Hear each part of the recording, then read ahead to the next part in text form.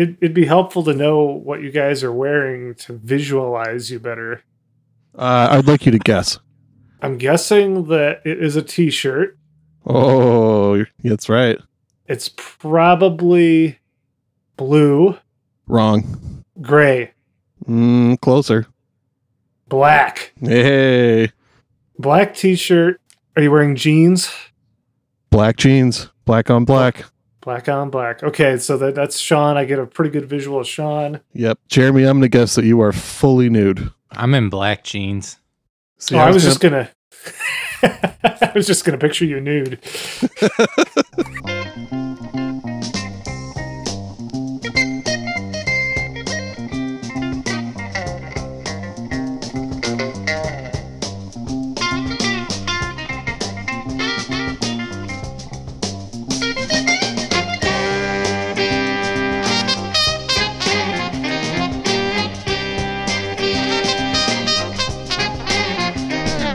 Welcome to I'd Buy That for $1, a podcast about inexpensive, common, and underappreciated records that are waiting to be rediscovered.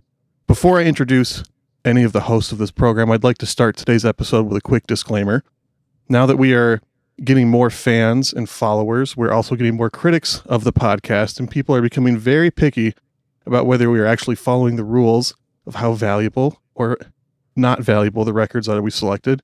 I would like to state, as probably the foremost Discogs value authority, that the record we're talking about today is probably worth about $10, not $5. But the artist that we are talking about is pretty obscure. Most people don't collect them, and it's easier than normal to find this artist for very cheap. But if you were to buy a good copy on Discogs right now, you'd have to spend about $10. So we think it still fits our criteria. Don't talk to us. My name is Sean Hartman, and I'm joined today by... I disagree with everything Sean said. I disagree with all of that. Well, I'm with you, dear facts listener. are facts. I'm with the people. So my name is Sean Hartman. I'm the host of this podcast, and I'm joined today by David Letterman's stunt double, Jeremy Ruggles. Nothing to say? I thought it'd be funnier if I don't say anything. Oh. Was it funny? It was just confusing. I just assumed there was a technical error. Maybe that would have worked if we were actually looking at each other as opposed to pandemic broadcasting from our separate locations. Oh, I'm looking at you. From where? From Studio A in New York City. Hey, there we go. This is The Tonight Show. That's the wrong... That's Jay Leno. I don't care. I'm with the people. And of course, we're also joined by post-Ulysses anger aggregator, Peter Cook. Finnegan's Wake aggregator. I can't remember what you said, but it was James Joyce. Yeah, sure. We'll just roll with it. So, Peter, I'm sorry to spring that disclaimer on you without saying anything about it. Would you like to defend or agree with the statement? Well, funny you should ask, Sean. I was going to address that as well, but you did it all for me. Oh, so you and I are both not with the people. We're against Jeremy, as usual, on this episode. Nothing's changed for us amidst this pandemic, and I'd buy that for $1, other than we can't see each other. We just picture each other in our head. True. What album is it, though? Yeah, tell us about the album that you have selected, Peter. The album that I am bringing today to talk about is Matthew's Southern Comfort, the first solo album by Ian Matthews, although it was released under the name Matthew's Southern Comfort. Although that was not the band at the time, it became the band after this release. It's kind of confusing. After dropping the apostrophe from the title. Yeah, well, do we want to just play a song before we start talking about all that info? We like to get to things. Yeah, let's some do that. Sounds quickly. I am going to start with the song Sweet Bread from side 2, track 3, I believe. Please and thank you, Jeremy. Nice. That's one of my favorites.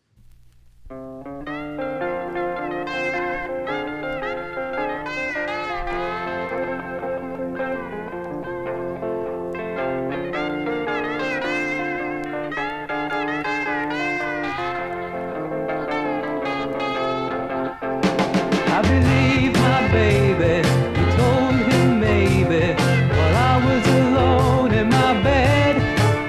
And he made you sing, and you told him the things that are still running round in my head. And I heard you took him on a long, long ride. At least that's what you said. Well, baby, did you come back just to let me know that you found yourself some more sweet bread? I can see my love, too much too rough. You really put on quite a show.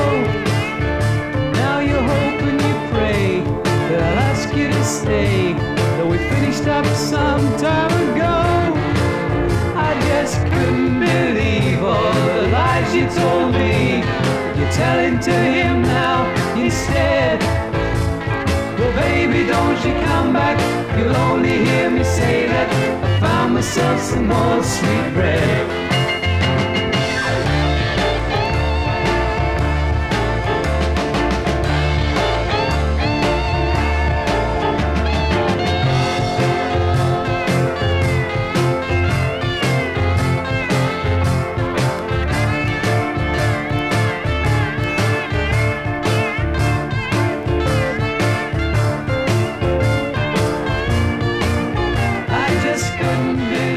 I'm glad you picked that song as the opening track, Peter, because I was familiar with some of Ian Matthews' work before this, but not as much this album. So I was doing a little bit of reading before I played it at first, and it said that, you know, this was him moving from the folk sound into a more American country and rock and roll inspired sound. And the first few tracks on the album have very little actual rock and roll influence. And I was thinking, like, where is that in the album? And then songs like Sweetbread come on later on. I was like, oh, there's the actual straight up rock and roll influence. Yeah. And you know, it's that kind of country rock leanings as well. Definitely. Ian Matthews was part of the band Fairport Convention prior to this, the English folk rock outfit. And he had left in 1969. But yet, the members from Fairport Convention, I should say, I say he left. He was basically kicked out of the band. But the members of Fairport Convention, he was basically not welcome to a recording session, and that was how he found out he was no longer in the band. Harsh. Yeah. Members of Fairport Convention are all over this album, though. Ashley Hutchings, Simon Nicol, and Richard Thompson are all featured on this record. And it was produced... Richard Thompson is the man. Definitely. I don't know how to say that. I don't know how familiar our listeners are with Richard Thompson, but he's got a lot of excellent work he's done over the years. You probably won't find Richard and Linda Thompson in the... Well, some of his records end up in the bargain bins. But I think a lot of them are a little pricier these days. He's great, though. Fantastic guitarist, songwriter. He's got some albums with his ex-wife Linda that are just above and beyond. Any of the ones with the words lights in the titles of his albums are good. Shoot out the lights. I want to see the bright lights tonight. This album, though, actually he produced some of this album, but he's not credited. Richard Thompson produced some of this album. He's not credited, though, because he didn't get along with Ian Matthews' management. So he walked away and didn't really want his name associated with the project, other than that he did write a song for the record and, you know, appears on it credited as a player. The production is credited to someone named Steve Barleby, and that isn't a real person. Steve Barleby is it's a pseudonym of two producers, two songwriters and producers named Ken Howard and Alan Blakely. They were an English songwriting team who wrote for bands like Dave D, Dozy, Beaky, Mick, and Titch. Is that name familiar to either of you? Nope. Yeah. They had like a couple minor early rock and roll hits, right? Yeah, Hold Tight is probably the best known. It was used in Quentin Tarantino's Death Proof in a very notorious scene. Yeah, I was just going to say that's where I first heard about them, and then kind of saw their records around here and there after that. Yeah, they mention them by name in the scene. They also wrote songs for The Herd, which was Peter Frampton's band when he was like 16, 17 years old. So they're credited as co-producers along with Matthews. And as I mentioned, Thompson, just didn't want his name on it. This is Matthews transitioning away from that folk music, more traditional English folk that Fairport Convention were going more and more in that direction. They kind of started out more like Jefferson Airplane. They were produced by Joe Boyd, if either of you know that name. No. Nope. He was one of those guru types who oversaw a lot of the English bands coming up in the mid to late 60s.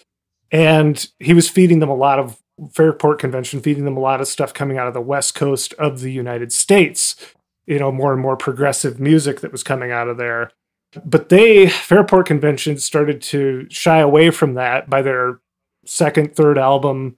And yet Matthews was still really inspired by that. Ian Matthews was still really inspired by, not only that, but some of the more country rock sounds that were starting to come out of the West Coast around the time of the late 60s as well.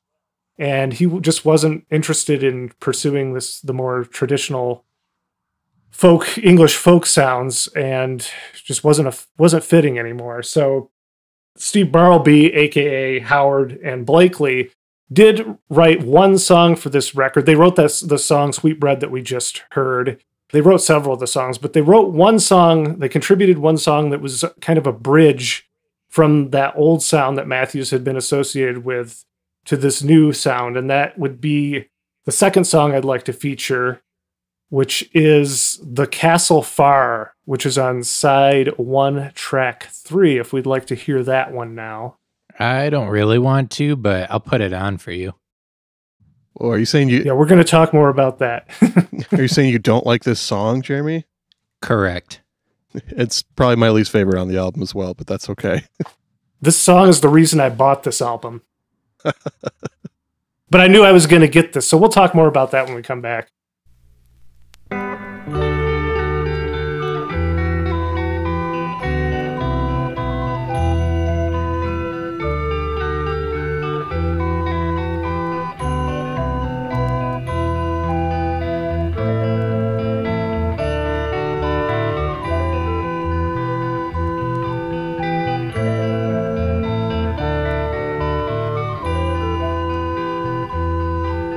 The night is cold, the castle far, the forest lies between.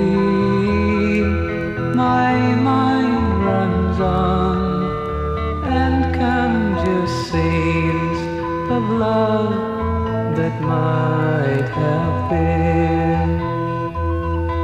My steed is lame, my lance is broken, my helmet clean in twain. The perils of the battles past, the evil serpent slain. Perhaps the dawn will see me home, and from the gates they'll run. Keen hands will lift me from my horse, and fife will sound with drum.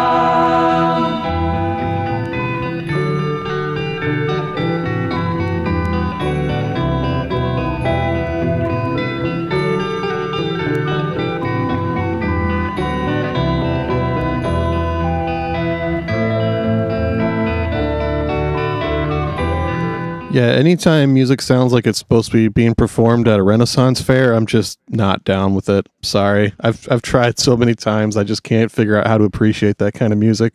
I knew that I would get this I knew Sean in particular, and I suspected Jeremy would also not be into this. And Truth.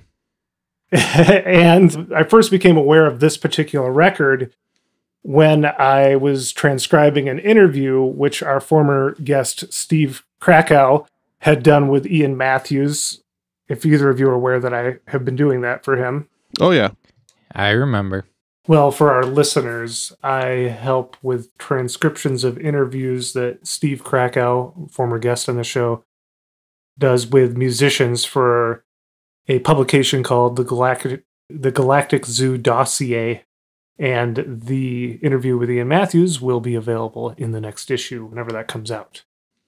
And Krakow pointed to this song as a particular favorite on the record, and so I checked it out and just was immediately all on board with it and wanted the whole album, to find out that the rest of it doesn't really sound anything like this, as Sean would classify it, Ren Fair folk. Now, I'd also like to say that I don't necessarily think it's bad. It's just fully not my thing. No shade on anyone that's into that kind of stuff. I think it's bad. There's, especially in the chorus, that stupid flute keeps going for no reason. It's like meandering and not carrying any melody. It's like nobody wanted to tell the guy to fucking stop. Well, you need to learn what you're talking about before you say anything, Jeremy. Get him, Peter. Get him. That is Dolly Collins on the flute organ, sister of Shirley Collins, the renowned folk artist. Doesn't mean it's a good arrangement. I think it's fantastic. But there's no we could argue all day about this. And unless you're bringing a turkey leg over, then I don't want to argue about Ren Fair stuff. Hey, I will stay as far away as I can from an actual Renaissance fair.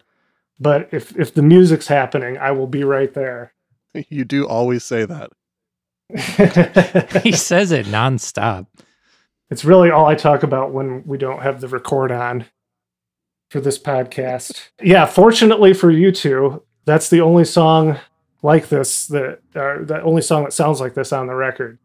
But I wanted to, if our listeners aren't familiar with Fairport Convention, yeah, you're going to hear more sounds like that if you tune into a Fairport Convention album. Jeremy was saying this could have just been on a Fairport Convention album. True. And I don't think Ian Matthews was particularly into that. In the interview, Krakow's talking about it being a particular favorite. And Ian Matthews just wants to talk more about country rock and stuff like that. I'm with Ian on this one. Well, let's talk a little bit more about Ian. He was born on June 16th, 1946. Can you guess what artist he shares a birthday with? Tupac. You are correct. Hell yeah. What? Was actually... Those timelines don't match up. Well, so it wasn't the same year, Jeremy. It was... Tupac was born 25 years after Ian Matthews. And actually, that's how old Tupac was when he died. 25. Whoa. It's a conspiracy. He was actually born, Ian Matthews was born Ian MacDonald. And he was born in Barton upon Humber, Lincolnshire, England. He changed his name to Matthews to avoid confusion with the Ian MacDonald of King Crimson. Inexplicably, I haven't figured out why, and there could be, the answer for this is probably out there, but in 1989, Ian Matthews added a second I to his name, so it's spelled I-A-I-N nowadays, but he was I-A-N until then. I haven't figured out why that I is. saw that and I was initially like, wait, has it always been spelled like that? And I just kept reading it as like a normal Ian. But I'm looking at the albums and most of them are, the I-A-N spelling, but the later ones are with the new spelling. Yeah, so he's really strayed far from the original name he was given, but... What was he running from? Yeah, I know. You'd think you wouldn't want to be a prominent musician. Well, I guess he's pretty obscure, right? That's why we're covering him on this. Yeah, the whole reason of changing his last name just to avoid confusion with a member of King Crimson seemed really strange to me. maybe if it was someone really famous, I could see it. But I mean, was it really going to be that big of a problem for him? Yeah, doesn't like King Crimson have, I don't know, like, or there's other definitely musicians that share. There's like a Steve Miller who was a punk artist from Michigan, not to be confused with Steve Miller from the Steve Miller Band, but neither of them felt the need to change their name. Yeah, super weird.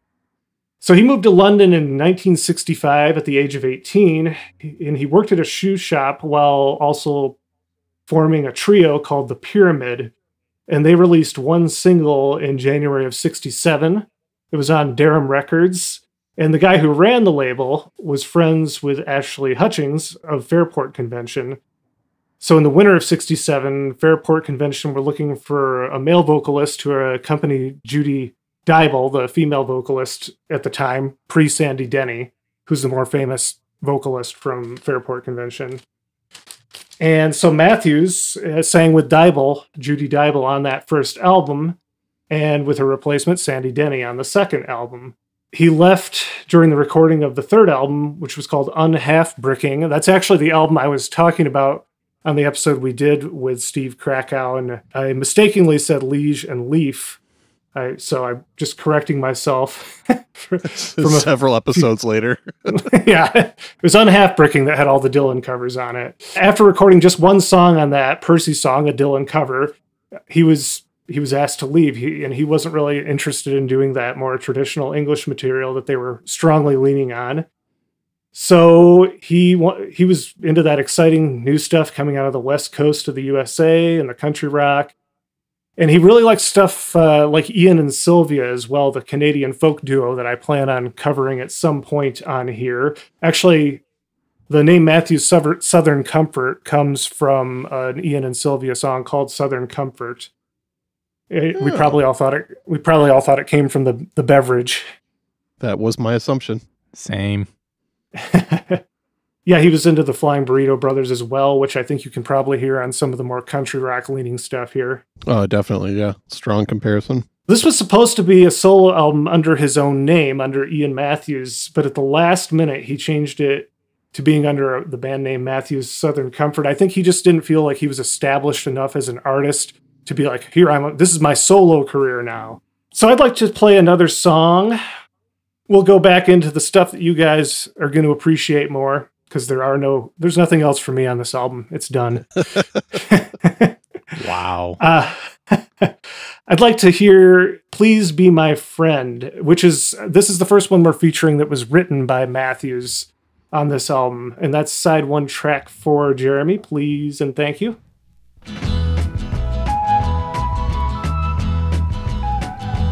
Once I sung and I told everyone about you, but they laughed and they told me I'd never win. And I struck my best friend for saying that you were just a playgirl taking me in. Please be my friend. Just forget what I've done and let's start again. So the folks that I knew came to see me no more. They said that I'd fallen in deep with you. Now I hear them all walking right by my door. But I love you, girl, what can I do?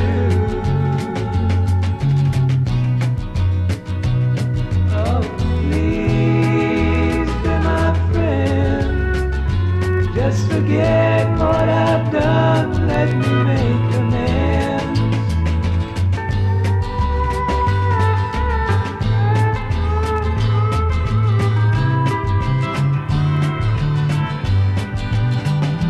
My old friend, he stopped me in the road one day, and he looked so despairing into my eyes. I just turned and walked home. I couldn't see that my love, she was telling me lies. That song sounds like the record cover looks like. Like, exactly. Would you like to describe the record cover to us, Jeremy? Yes. You got a shaggy-haired Brit fella standing in a field, and there's a semi-transparent overlay of his face looking a little sad. I'm pretty sure asking me if I want to be his friend. That's accurate. Yeah, it checks out. Makes sense to me. So we heard some steel guitar in there. That is a fellow named Gordon Huntley, and he was the only one, well, I believe, I could be wrong, but I believe he was the only one on this record to go on to actually play in the Matthews Southern Comfort Band when it was officially formed after this. On that one, so that I mentioned that was Ian Matthews' original. That's the first one that we've heard that was an original of his from this record. So I don't really know how much songwriting he had done in Fairport Convention. You know, he was brought in as kind of a support member, but you know, he was, you know, singing the leads along with Judy Dybel, trading off and harmonizing. I believe this is kind of probably more of his first ventures into really, you know, writing on his own. Well, he kind of had a thing for doing cover songs, right? Because like two of his biggest hits are both covers. Yeah. That theme continued throughout his whole career. Yeah. And we plan to come back and talk more about him because you were aware of a whole different section of his career, right, Sean? Yeah, I kind of got turned on to Ian Matthews on my own maybe about 6-ish months ago, around the time we did the first episode of this podcast on Jimmy Spheris. And then I started listening to artists with a similar sound, you know, doing the old Pandora radio. And one of the ones that jumped out to me initially was Ian Matthews. So I've been kind of on the look for his records since then. And the only two I've purchased so far are his 1972 album, Tigers Will Survive, on the Vertigo label, which is not entirely dissimilar to this record. And then the other one, which is the easiest to find, from 1978, the album Stealin' Home, which is basically a power pop record. Like, you had actually heard some of the songs off that and weren't even aware that it was Ian Matthews. It sounds so different. Is that the one with Shake It Baby? Yeah. Shake it all you can tonight. Yeah, I remember we listened to some of that on our way back from recording the episodes in Chicago. And then I had you put on the Castle Fire and you guys kicked me out of the car. Yeah, then you walked all the way home from Chicago. Just got back. Yeah. It was like Gary. It was around Gary that you kicked me out. And I'd do it again. I walked from the Castle Fire. God. You know, I had a thought while listening to that last song that there's something kind of magical about artists from other countries becoming obsessed with American folk music and then putting their own spin on it. You know, I immediately thought, of course, of Neil Young and the band, other kind of roots rock people that are kind of looking from the outside, but still in some ways having more of an appreciation for it than people who may have been to a closer proximity. Yeah, totally. In fact, I was going to comment on that, is that I'm glad that while he clearly is influenced by that, he's not trying to put some kind of American twang on his voice.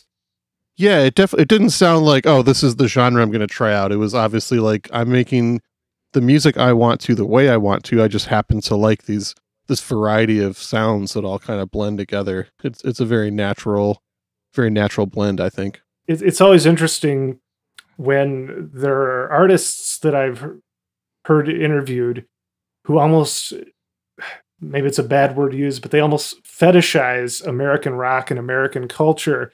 Some of those Japanese musicians are that way too. The Japanese noise people. Narita from High Rise was clearly a huge fan of American rock and roll. And, he shreds. You're familiar with High Rise, right, Sean? Oh, yeah. Yeah, and the interview that Krakow did with Narita, it's just, he's talking about, who is it? Grand Funk, Mark Farner from Grand Funk Railroad, and Big Brother and the Holding Company. But you have to figure, it's probably has that element of just being sort of the alien and unfamiliar when it's from another part of the world. Sure. Going back to what we talked about at the very top of the episode, yeah, if you buy this on Discogs, you're probably going to pay around $10. But I don't think most people know, even people who are digging on Fairport Convention might not really know what this is or who this is if they see this record. And it's not super common, but there's a good chance that if you come across this in a record store, you're going to find it for $5. Oh, definitely. I don't know if you stumbled on this, Peter, but the Matthews Southern Comfort Masters were amongst the ones lost in the 2008 Universal fire where all the masters burned up for a bunch of artists. So yeah, I saw that. Could also play into the price being up because it's never going to get reissued. That's entirely possible. Yeah. If our listeners aren't familiar with this incident, do either of you want to take on explaining just a little bit about that? It was a ton of stuff that was major stuff that was lost in that. I mean, that's basically my description of it. There was a fire that was major and a ton of stuff got lost. A lot of master tapes from some very prominent artists. So the kind of thing where if they're going to do a reissue of a lot of this material, they're going to have to source a really nice copy of something that's already been pressed because they can't just go back to those master tapes anymore. So in effect, some stuff can never fully be reissued again. Yeah, and I think like Nirvana's Nevermind would be amongst that stuff that was lost, like really major releases. Yeah, it's intense. It took like a decade for that story to really gain wide exposure, though. Yeah, I remember hearing about it like a year or two ago, but yeah, it happened in 2008, you said? Yeah, I think so. The New York Times broke the story. Otherwise, they just kind of kept it under wraps and played it down like it was like not a big deal. Huh. Wow, that's weird. And Ian Matthews was lost in that. Matthews Southern Comfort.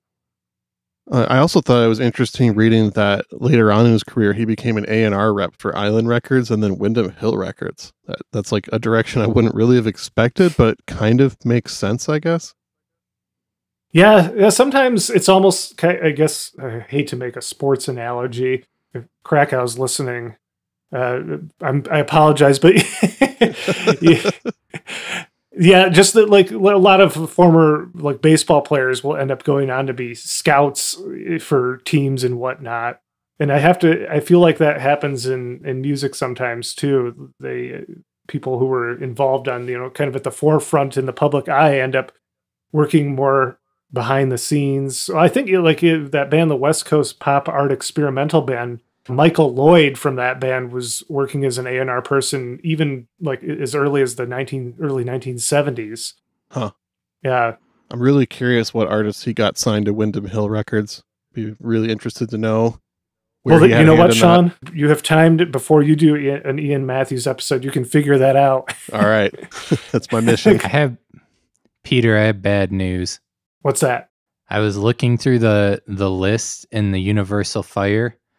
Tupac Shakur is in this list. No. It's like pretty much everyone anyone's ever heard of is in this list. It's kind of insane. It's the first time I'm looking at it. Yeah, it's almost like you don't want to look at it because there's some pretty major works that were lost. I just hope Me Against the World wasn't lost. Valid. Well, that's really all I have. Y'all got anything else you want to say before we go? I'm going to talk a little bit about the one we're going to go out on because it has a little interesting story to it. But so, where did you first hear about Ian Matthews, and what other records do you have of his? I'm curious. I was familiar with Ian Matthews' name from the association with Fairport Convention. But when Krakow asked me to do the transcription of the interview, I really wasn't that familiar with everything he had done. He and you'll talk when we do your episode, you'll talk more. He did have a band with Andy Roberts, who was also the other person that was in that interview, participated in the interview that I transcribed for Krakow. They had a group together called Plain Song. Andy Roberts was from a group called the Liverpool Scene, and he's played on tons of stuff as well. But I really wasn't that familiar with Ian Matthews prior to doing the transcription. And so I really learned of this record from Krakow talking to Ian Matthews in that interview. And once I checked out the Castle Far, I ordered a copy, and I think I got it for like $5 off Discogs at the time, and then was just really blown away by the whole record as being, a huge Graham Parsons fan and Michael Nesmith fan. It falls right into that. A lot of people think that Ian Matthews is kind of an unsung country rock pioneer, and he's not American, which is usually where that stuff that gets celebrated, gets talked about, is American. Sure. But really, Sean, when I wasn't even aware that the song that I knew of his was his recording when you played that for us. I don't really have other records by Ian Matthews. Yeah, and there's a ton of stuff to explore. I mean, you mentioned all those side projects. I was unfamiliar with those up until a couple days ago, starting to do some research on this episode. And some of those sound really interesting. Like he had a fully power pop side project called Hi-Fi where he does a Prince cover on it that I'm really curious to listen to now. And he has a vast discography. And he's still putting out records. He just dropped a new Matthews Southern Comfort record 2 weeks ago, I think, honestly. Yeah, he puts them out about as often as we put out episodes of the podcast. All right, so I'm going to throw you a hard question, and we can just cut this if you don't have an answer. But do you have any extra credit recommendations of similar albums to this vibe that could be found on the cheap? Oh, God, I might have to look up the guy's name, but there's another artist I found. Well, of course, there is Ian and Sylvia, who is not Ian Matthews. It's Ian and Sylvia are a Canadian folk rock duo, and I'm probably going to feature an album of theirs eventually. But all of their stuff goes for $2 or $3 in any store that you go to. They had a group called Great Speckled Bird that I don't think you're going to get for cheap, but even their stuff under the name Ian and Sylvia is good. Now there's this guy, Jesse Winchester, who I believe Matthews might have brought up in that interview. Jesse Winchester, I don't know what his records go for, but he is definitely worth checking out. Really, really overlooked artist. Those probably aren't very cheap, though, I would imagine. I'm looking it up right now. Self-titled by Jesse Winchester, median value of $9.97. But it looks like that's not too bad. You could pick up a VG copy on Discogs for $5. Actually, there's a VG Plus copy right now, $5 straight up. That works. Check out Jesse Winchester. You won't regret it. There you go. The other two artists that I got turned on to at the same time as Ian Matthews are Jonathan Edwards, who I will definitely be doing an episode on soon as well, and another guy named J.D. Souther, that are both really good mix of folk and country and other kind of rootsy styles that I would highly recommend, that are also pretty cheap. Yeah. J.D. Souther is a name that I know as well. I couldn't name anything offhand, but and Jonathan Edwards, of course, was it Sunshine Go Away? Yep, that's his one big hit. Any Jonathan Edwards record is great. The self-titled one is really easy to find. And then the J.D. Souther I have is his 1976 album Black Rose. It's really good. I might know his name from you recommending him to me, and I might have checked him out. Yeah, I think I sent you guys a message around that time. Jeremy, you got any recommendations of this vein for the people? I feel like you're probably trying to hide it, but the smoothness you can definitely hear in Kenny Rankin. Ooh, that's true. I know you're trying to... That's another boy. Keep that name hidden from the masses so that you can swoop in and get all the copies now. Gotta have all those cheap Kenny records for myself. Wasn't Kenny Rankin who another one we were listening to on the way back from Chicago? Yeah. One of the few times where I've suggested an artist to Jeremy and he's instantly fallen in love. It's true. Well, I think you guys enjoyed the non-Ren Fair folk songs off this. Yes. Oh, definitely. Yeah. This album was great. I'll get a copy the next time I see one. And, maybe after listening a few more times, this Ren Fair shit might start getting to me. Who knows? Who knows what the future holds? Yeah, you should. I'm curious how common it is. Once again, this is. It's hard to hit all three of our points of inexpensive, common, and underappreciated. But we're loose, casual podcast listeners. Please don't be too critical of us. We'll do that to each other. Sure. Plenty. Yeah, I mean, if you're one of the many people out there who's trying to collect every single record we talk about on this podcast, we're going to label this one as kind of an intermediate digging level. You're not going to find it everywhere, But when you find it, it shouldn't cost you too much. And like we said, pretty much anything in the folk and country genres are automatically a lot easier to find underpriced because so many record stores just have them in a pile in the back in a crate underneath the bins because they don't think anybody wants that crap. And most of the time they're right, which allows the more adventurous digger to sometimes get some really good deals. Well said.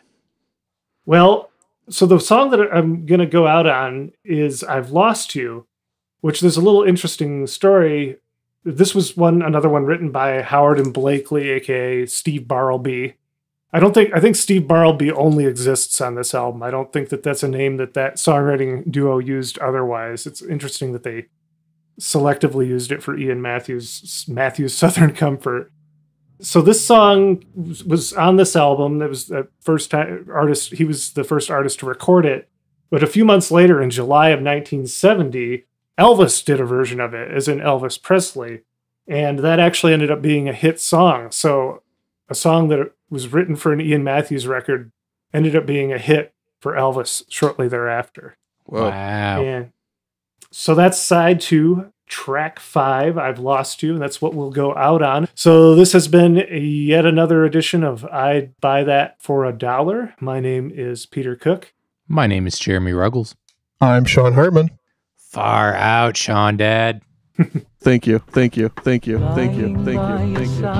Thank you. I watch you sleeping, and in your face, the sweetness of a child. Thank you for listening to another quality episode of I'd Buy That for $1, the podcast. If you really enjoyed that and you would like to support us so we can keep doing this podcast for many months, many years to come, you can find us on Patreon. That's patreon.com/I'd Buy That podcast. We have some exclusive episodes up there. We just posted a new one. That's only for our $5 and up Patreon subscribers. And then we've also got the ability to get these episodes several days before the rest of the public, if you'd like to. Or you can sign up for our monthly vinyl subscription plan, where we will send you a couple real records every month, included with a handwritten note of why we think those records are good. Thanks for listening, and we'll see you next week. I've lost you, oh, I've lost you. I don't reach you.